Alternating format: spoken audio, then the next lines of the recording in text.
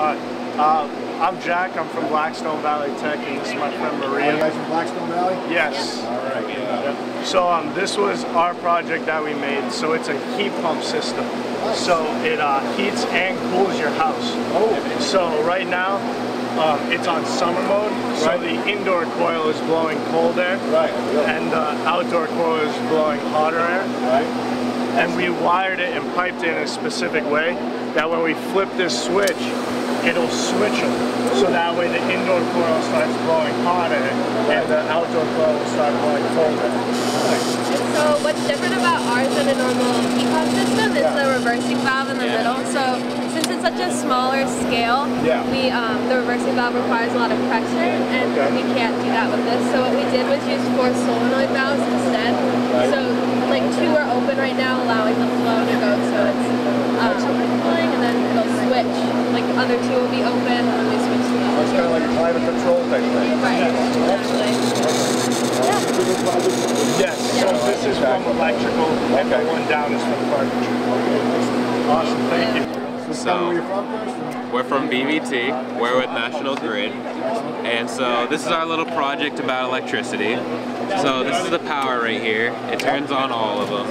As you can see, this is 2700, and when they're all on 2700, you can see the difference in light. Yeah. This one is a CFU, this one is a fluorescent, and this one is LED. Right. You can see the difference, and on the top you can read the cost difference also. Yep. With fluorescent and this one, they're both mercury related, but with the LED there is no mercury in it, and some people do like the difference in that. So is one more environmentally sound, would you say, or better for our footprint, do you think? Basically, the LEDs on National Grid, the less electricity they have to make, the better. And because it uses less wattage per light bulb, I would say the LED is probably the best way to go. And also with fluorescent, it's kind of hard to dispose of them just because of the mercury inside of them. And there's hard ways to know how to dispose of it exactly. So definitely with LED, it's easier. I'm Chris. I'm from Blackstone Valley Tech. Excellent. I'm Adele from Blackstone Valley Tech. Excellent. This is showing the effect of insulation has on a home's energy efficiency.